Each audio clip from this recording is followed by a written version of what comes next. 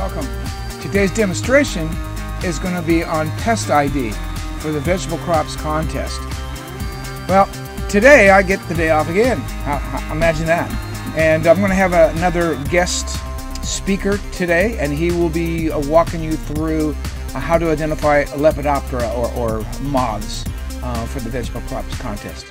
I hope you'll enjoy it and listen very carefully because he has a little special treat at the very end of how to ID moths and larva forms. To start off with, I'm going to be starting off with the cabbage looper, which has very triangular shaped wings right here, and it has paint spots on its wings, which is one of the ways to ID it, which could be seen right here and right here.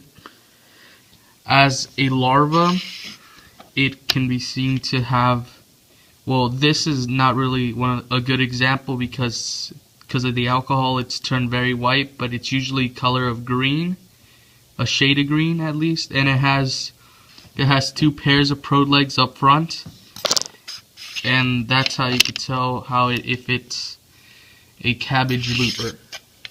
The next one we're going to be looking at is going to be a cutworm, which you can see by how it is. It's a darker color of brown on its wings.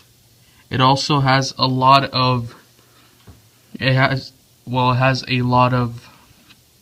dark splotches of color right here, which are darker brown than the rest of it.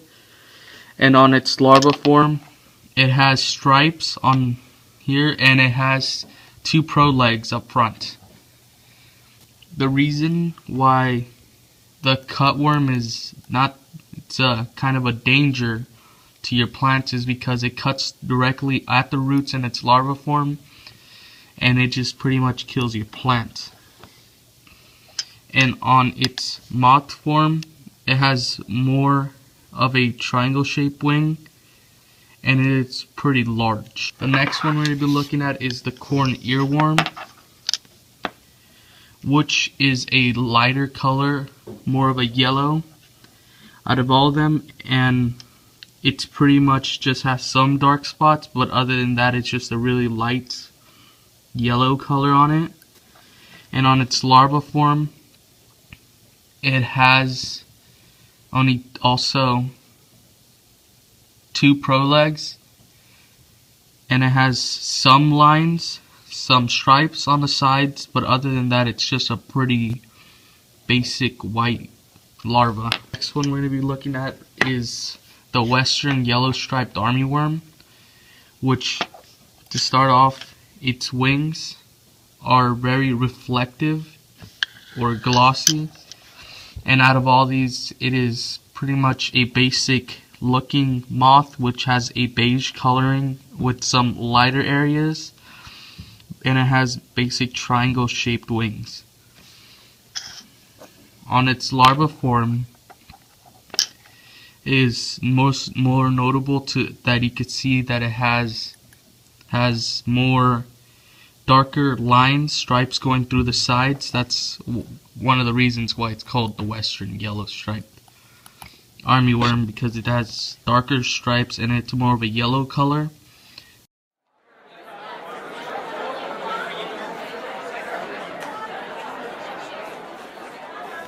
Let's have a quick little quiz to see how well you learn from my little demonstration right here. This moth and larva are okay. Let's go to the next one. This moth and larva are which type?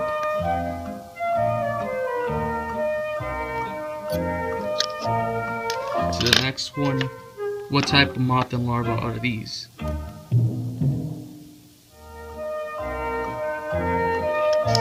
And to the last one that we have left.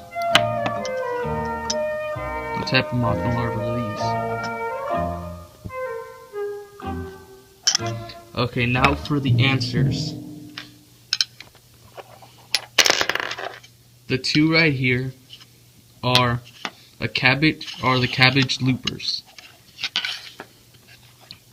The last two that I gave you are the western striped armyworm.